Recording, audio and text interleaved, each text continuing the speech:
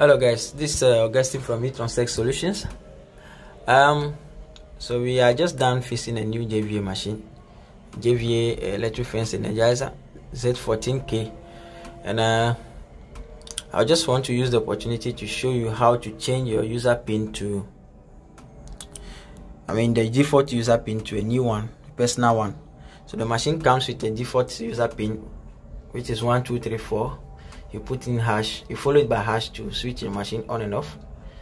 So I want to show you how to change that user pin, the 1234 hash, to a new one.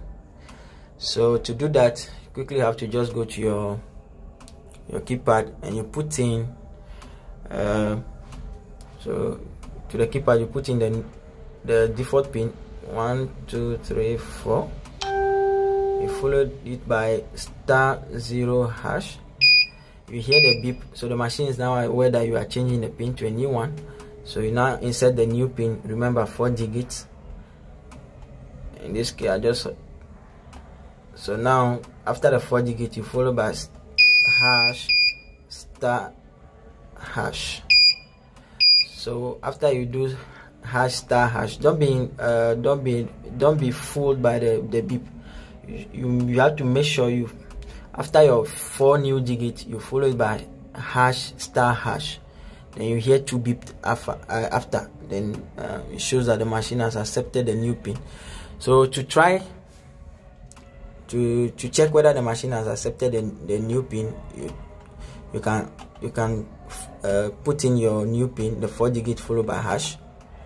When you do that, the screen has to change. So this disarmed.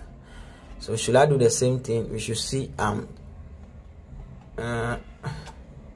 So it's now armed, which shows that the machine has accepted the new pin. So let's try the old pin and see whether it will still work. 1234 hash. It says invalid sequence. So that shows that the old pin has been deleted from the machine. So you have successfully changed your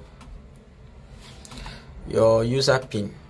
So guys, make sure you subscribe to the YouTube channel, because we have more videos for you like this, more videos. So make sure you support us, subscribe to the YouTube channel, and then make sure you click the notification bell, so in case we drop new videos, you'll be among the first people to get notified. And guys, thank you for watching. See you on the next one. Bye.